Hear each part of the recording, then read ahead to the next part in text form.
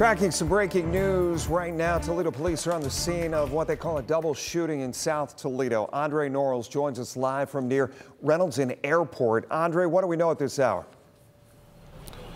Well, Jeff, we're at the Norwich Apartments. It's right next to Reynolds Elementary School. Take a look behind me as police are still on scene. What we know so far is 2 adult males were shot. One of them was taken to the hospital by the ambulance. The other one was taken to the hospital by himself. He actually drove himself.